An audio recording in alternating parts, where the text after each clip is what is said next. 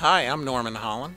I'm a professor in School of Cinematic Arts at University of Southern California, as well as a picture and music editor.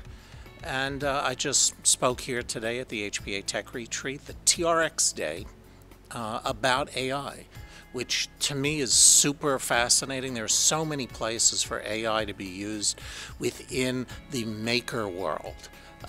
So some of the things that I talked about had to do with sentiment analysis. Once we can really figure out, which is getting easier and easier to do, when we can figure out what someone is feeling, either on camera or in an audience, when someone's watching something up on screen, once we can figure out that sentiment, so much becomes possible.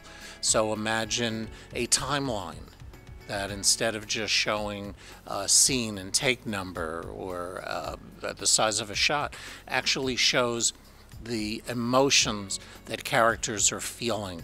That in and itself will give me a new sense of how to build a story, because it's all about shaping an audience reaction. So I talked a lot about sentiment analysis. I talked about a lot of the work that Microsoft Azure is doing along face recognition. I talked a bit about Stanford and Adobe research project, in which they do, not unlike Avid's script sync, they can associate audio with text so that you can really build relationships between scripts and all the takes that are done for that particular setup, but will also, through the use of what they call idioms, which are basically editing patterns, things like avoid jump cuts or begin in a wide shot or something like that.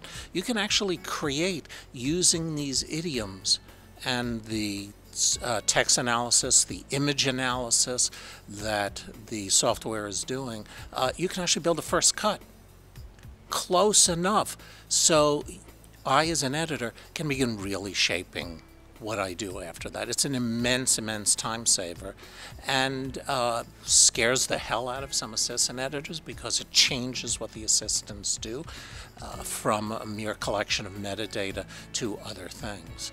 So these are all things that I think are very important to talk about in my classes at USC, to incorporate into the learning situation, because in my opinion, the most important skill set that editors and assistant editors can have today is flexibility, nimbleness, and agility in terms of learning new technology and changing their assumptions on what to do.